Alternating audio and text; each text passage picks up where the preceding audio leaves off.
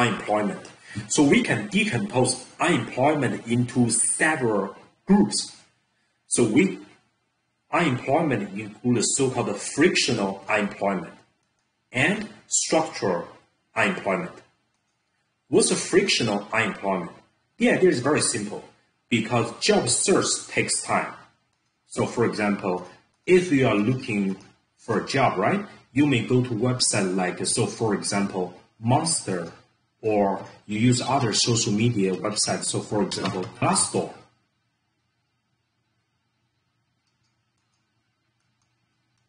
Glassdoor job search, right? So first, you have to look at all the job postings to find a job you are interested, right? Then you submit a resume. If the company likes your resume, they may conduct several rounds of interview. Next, if the company gives an offer, but you may receive more than one offer, right? Then you have to negotiate with all employers about your salary, benefits, right? And eventually you're going to make a decision whether or not to take a job offer at a particular company. So this process takes time. So that is why in reality, unemployment rate can never be zero because there are always people being unemployed. Why? Because it takes time for people to get a job. You can use a website like a Monster or Glassdoor. So frictional unemployment comes from job search because job search takes time. And the frictional unemployment usually is short because people usually eventually, if they really want to get a job, they can get a job. But their educational background may not necessarily match the job they get. So for example, you may have a Harvard medical doctor degree, right? You can get a job working at the KFC frying chickens there, right? But even in this case, you'll be considered as employed by the US federal government. So this is a frictional unemployment. There's another type of unemployment called structural unemployment. Structural unemployment has nothing to do with the job seeker. It is usually a long-term problem caused by government or corporate policies. So for example, minimum wage laws, labor union, and efficiency wage, and etc.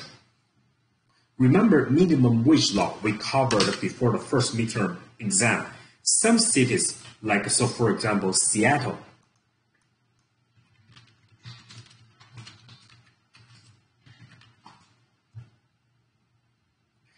so the current minimum wage, not current, in the year 2019, I just Googled the Seattle minimum wage, right?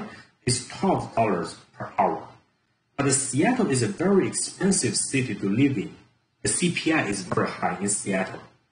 So that means making $12 per hour may not be enough to make ends meet for workers working by hourly wage in Seattle.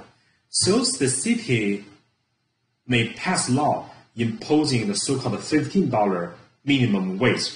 Employers, they must pay their hourly wage salary workers at least $15 per hour, right?